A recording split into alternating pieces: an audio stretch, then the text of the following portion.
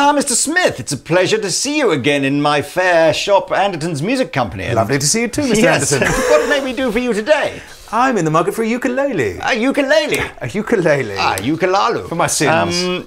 In all seriousness, you actually are in the market for a ukulele. And pray, why is that? Well, I've managed to avoid getting a ukulele. I say that sounds very mean to ukuleles. I haven't had a ukulele up till now, but I teach a bit, both online and in a couple of schools. And one of the schools that I teach at has asked me to run a ukulele group. And I'm very glad too, because my eldest daughter started school 4 years ago, and they didn't have a ukulele club there. They had violin club, which I don't know if you've ever been trapped in a room of kids learning to play violin, but it's one of the oldest fashioned forms of torture. In fact, under the Geneva Convention, it's actually banned.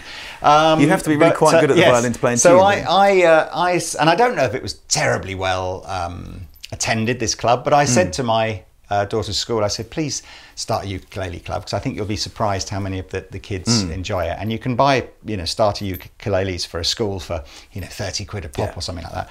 So the school, bless them, did buy some ukuleles for their club, and it's the most oversubscribed club that the school has now. So fingers crossed. There you are. Yeah. So it's a great instrument and kids love it, and it's a great kind of it's a gateway drug to the guitar. I mean, ukulele players will kill us for saying that, because of course there are professional ukulele players and there are incredibly expensive ukuleles. Absolutely, and it's a beautiful, beautiful instrument played well. But yes, I think probably its popularity is largely seen as a bit of a gateway into, they're nice and small, so really young kids can play them. They've got 4 strings, so a little bit maybe simpler than a 6-string guitar. And you can actually get an okay ukulele for about 20 to 25 pounds. Yeah, certainly a starter one, I think, as with all affordable instruments, if you buy your instrument from a music store rather than from a toy shop or a grocery store or whatever, you're hopefully some sort of guarantee that what you're getting is okay. But I know we do an amazing couple of instruments by a brand called Mahalo. I think the ones my daughter's school bought were about £40 each, 30 or £40 each, and they were like the next one up from the very basic one. But even the basic one's good. Anyway, look, we digress. Right. So what is this selection of ukuleles that we have here today, Mr. Smith? Well, I had a look at the website, and I went through and I chose a selection between kind of £100 and around £300. Yep. Because it's something that I want to, I'm probably not going to be playing an awful lot of ukulele, but when I do play ukulele, I'd like to play a nice one that sounds nice and it's fun to play. So 100 to 300, we're sort of going. We've avoided really entry level, but we're not going into professional level. We're just going. Should be a good quality mid-price uke for that kind of dough. It's something I want to use for a bit of teaching, potentially to do a little bit of recording. If I do recording sessions on all sorts of different stringed instruments. So if someone wants me to do ukulele, I can do it on that. And I notice you've picked out 5 of the 6 have got to plug in, and the one that doesn't have it does come in a model that has got a pickup, so you probably would buy that.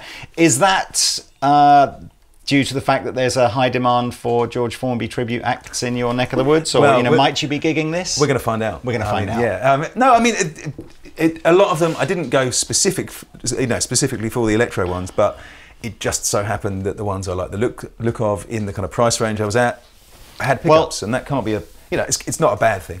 Let's do this. So in what order are we going to strum? And I guess the first thing, let's just do a round through and maybe go, I like the sound of that one the best, but let's... Well, this is the kind of, at the lower end, this is £99 for the Cordoba 15 CM.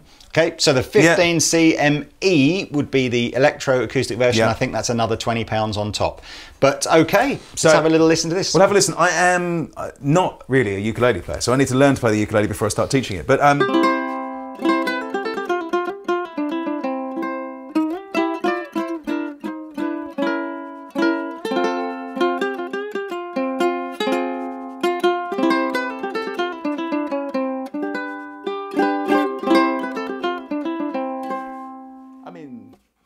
that sounds great. It's quite loud, isn't it? Surprisingly loud, yeah. So this is all the ukes that we've got today are what are called concert size. Yes. So they're not the really small ones, which is soprano, and they're not the bigger ones, which are the tenor ones. They're tuned the same as a soprano. And actually, all of the guitars here we've got are solid wood top guitars. So that's a solid mahogany top. Probably not a traditional Hawaiian I wouldn't wood. have thought so. But who knows? I mean, maybe. Yeah. And that's by the brand Cordoba, which is a hugely popular manufacturer of nylon string Spanish guitars. So you can see why they would do the uke thing. Okay, so what's the next one? What you like? I mean, I like it. To reference it yet, but it did sound good. Yeah, I went for concert size because they're slightly larger, and I've played some sopranos in the past and had a bit. They're just a bit fiddly I for agree. my sopranos. I would go just young kids. It's like they are tiny, aren't they? They are tiny, and I've got not massive hands, but too big for that. But yeah, so I mean, to me that sounds nice. I've not a huge. Shall I hold that for you? Do you want to hold that one? Yes. Sure. So I guess if we go for what's the next one up? The next one up in terms of price would be the Alvarez 70. Is that one? I think it's this one actually, the 70. No, it's the middle one. The middle one. This is the 90. Okay, cool. So, yes, this is the AU70 WCCE.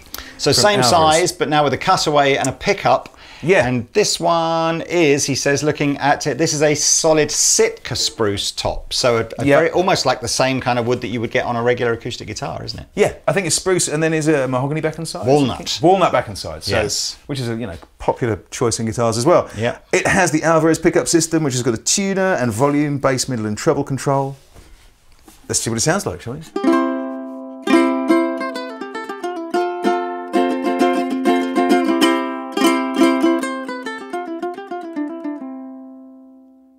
It was louder, but not as bassy. I was going to say, I prefer that one. Yeah. Acoustically, so far. So, there we go. I mean, that was super fast. That was super fast. Cool. All right. Well, look, the next one up is another. Oh no, it's the Laka, isn't it? The Laka 95. Laka Hawaiian for gentle. Oh, is that what it is? Yes. The 95. 95, which is this one, which is the flame maple one. So this is pretty looking because it's flame maple, but it's all laminate woods, that one. So sort of in terms of tone woods, it's maybe the least desirable one on paper. Who knows what that means in reality, though? It's got it does have a pickup with a tuner, a tone and volume knob, so it's not quite as extensive as the last one. But let's see how it sounds, shall we?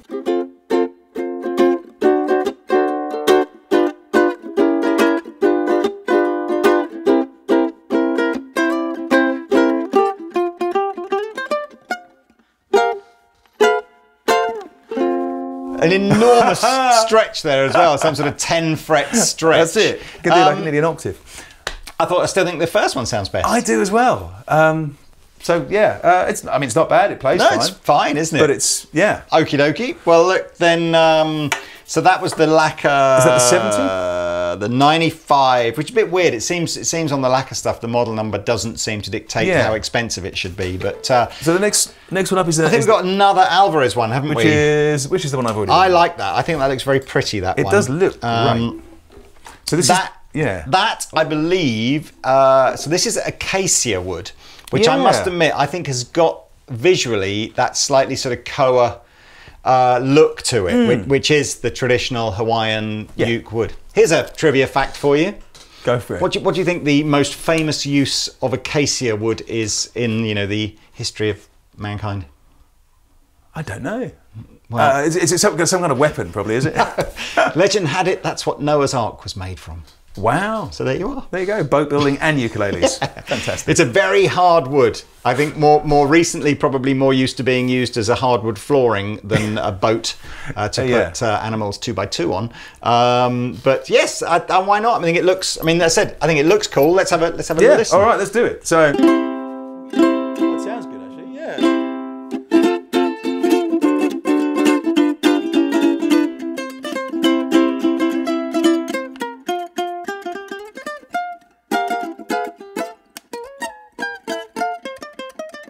I think you need to learn some uke licks. I do. As opposed to playing all your normal steel string licks. But yeah, that's nice. Can we just do a quick A/B because I don't know if I don't know if this has now jumped into #1 spot or if it's still the Cordoba.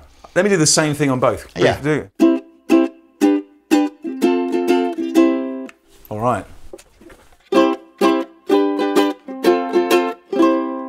It's still the Cordoba. It's still the Cordoba. Wow. But yeah, it's louder. It's quite considerably louder than the rest, which is really surprising. It is weird, isn't it? Yeah. I mean, is this going to be some weird video where we go all the way up to £300 but still end up like in the £99 one?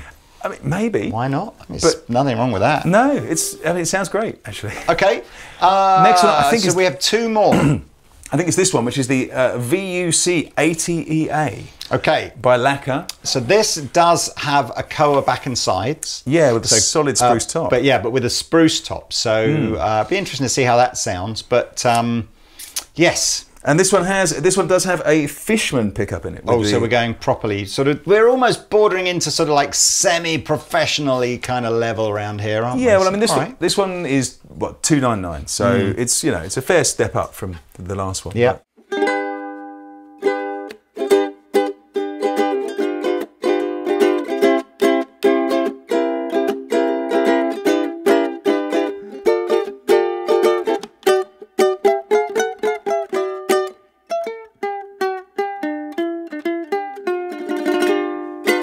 That's all right.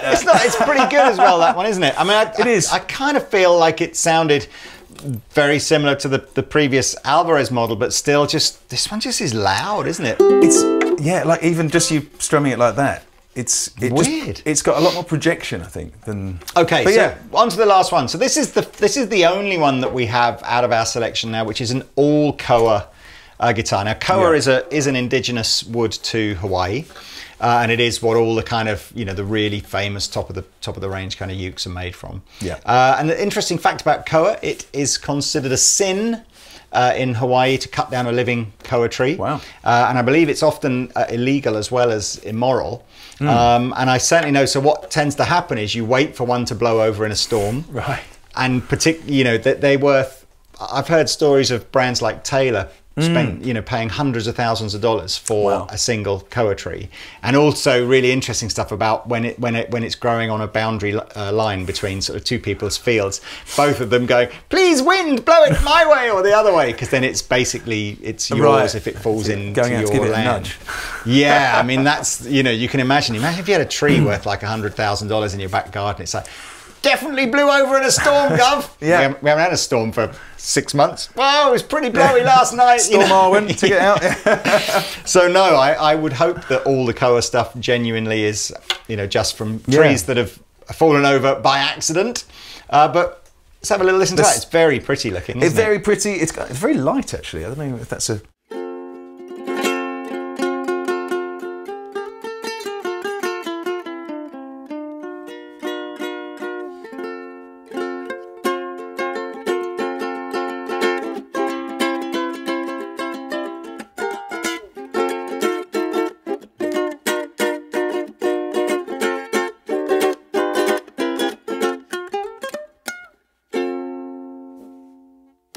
Now, before you make your decision, and we'll obviously go back to trying this £99 one again. Yeah. You're playing with a felt pick, right? Or are you playing with your normal pick? I'm playing with a hard. Okay, sorry. You're playing with a hard, right? So the sort of very traditional, at least. And I don't want to come across. I am not a ukulele expert either, but I believe it's sort of more traditional to play with a softer felt pick than it is with a traditional guitar pick, like a plastic guitar pick. But you did that whole demo with the that was all with the hard one, yeah, because I prefer it. But let's have a little listen. So this is with a Mahalo felt pick, very thick, and so here we go.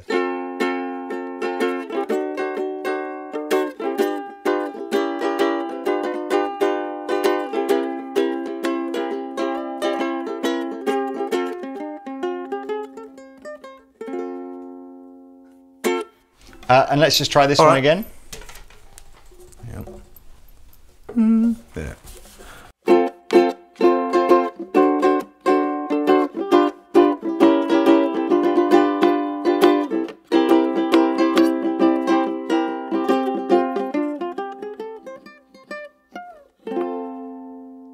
Well, that's not bigger, is it? Is it marginally bigger? It is bigger. It's deeper, isn't it? Because I'm keep coming back to this going, why is that Cordoba one consistently louder than the other ones, and it's very slightly bigger, isn't it? It's wider. It's a little bit bigger in every dimension, I think. Yeah, so I think it's probably not a mahogany thing as such. I suspect it probably is just that Cordoba have opted to use a very slightly larger size. Nothing wrong with that. No, I mean, it's, you know. But what it, you know, because I kind of, and I suppose ultimately just because something's louder sounding doesn't make it better. No. But I feel like you're sort of gravitating towards that one just because it is that slightly bigger sound. I mean, it does, yeah. And most of the time I'm going to be playing it, you know, not plugged in. Although if it's only 20 quid for the extra, you know, for the pickup version, I might be very tempted it doesn't to try give you that. the cutaway. The extra £20 is just a fitted pickup, so there's no cutaway or anything like that. I think by the time you get up past the 14th fret, it's all a bit small anyway for me. So. Yes, I agree. So interesting. And well, there's not much else to really say. What did you guys think? Yeah. Hopefully that's helped, and you know, maybe you'll be thinking to yourself, okay, I particularly liked the sound or the look of one of these other ones. There's no right or wrong here. At the end of the day, No. if you like the sound of something more than another thing, then that's the right one for you. I must admit, I think given that is still half the price of that. Oh, I think gosh. is that half the price? I'm just looking. Yes, it Yeah, pretty it much is is just half about. the price. I rather liked this Alvarez CCE 90, the 90 CCE. That was my second. That was my second favourite. I have But to say, after yeah, this. I'm kind of glad that we sort of identified. I couldn't work out why that one was still sounding. I mean, compare it to that Laka, it's almost an inch deeper. It is. There's a considerable. Let's Mate, see, hold it up to the camera. Let's see if that's. There's quite a big difference there, which explains. I wonder if the Cordoba is being a bit naughty in the sense of, is that not a true? Well, I think concert uke. I think concert just means bigger, but still tuned to the same tuning as soprano, just so that you can use it and it's louder. So, Well, there you are. So, would you like me to wrap that up for you, sir? I'll wear it now. It's fine. Perfect. Oh, well, there you are. So, look, that's Ben sorted out with the uke. All right. Merry Christmas. And please do, if you're, watching this and maybe you're, I don't know, on your part of your parents' association for your school, or you perhaps teach in a school as well, please do encourage schools. We're talking about prep schools at the moment, aren't we? Yeah, I primary don't know schools. what does that translate to in American words, but kids who are under, say, 11, 12 years old, the school you go to first. I think it's a brilliant use of I know all music departments are on relatively limited budgets, but if you can buy 20 ukuleles for 500 quid, you got 20 kids then coming to your lunchtime. That's what my daughter's school is. It's like a lunchtime club, and they come along and they bang into it, and then we all go along at the end of every term and they do their little ukulele concert, and they love it. But anyway, what can I say? Thank you very much, Ben, for coming in. Not at all, always a pleasure. I enjoy your ukulele. I look forward to hearing your new ukulele solo prog ukulele Christmas album next year. Yes! Wouldn't that be cool? All right. See you guys. See you soon. Bye.